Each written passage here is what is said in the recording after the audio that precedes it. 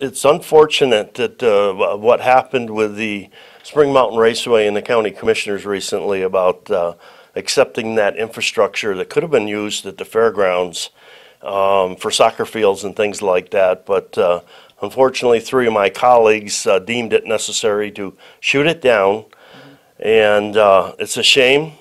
Now the chances for new soccer fields and things are pretty much out the window, unfortunately, and it's a sad day that the county wouldn't work with a developer like Spring Mountain, but they're going full stream ahead. They are a machine down there. They're working on their lake, their jet pack or whatever they call it, where they shoot people up in the air with water force, surfboarding.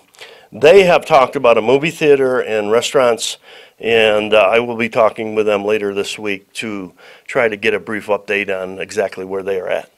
And then as far as any other projects, is there any other projects that are underway besides, I know we have the Holiday Inn Express. Yes, and that's full steam ahead. It's not fast enough to make me happy, but I really wanted to see that built in time to have a NACO conference here next year. I need to check the timetable on that and still see if it's feasible. If it's not feasible, then we'll shoot for 2016. And what else is coming to town? Is there any other things on the horizon right now? Well, there's a lot of potential.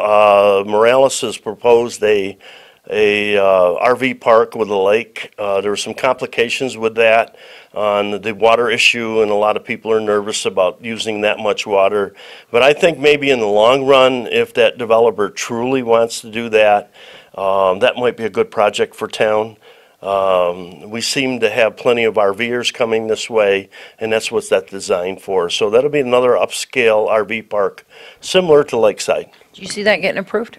I see the possibility can, if they mitigate the water issue, then it would gain my support, and I look forward to that coming back to the RPC and then to the VLCC. Where was that one going to be located? That is out off Wilson and Linda.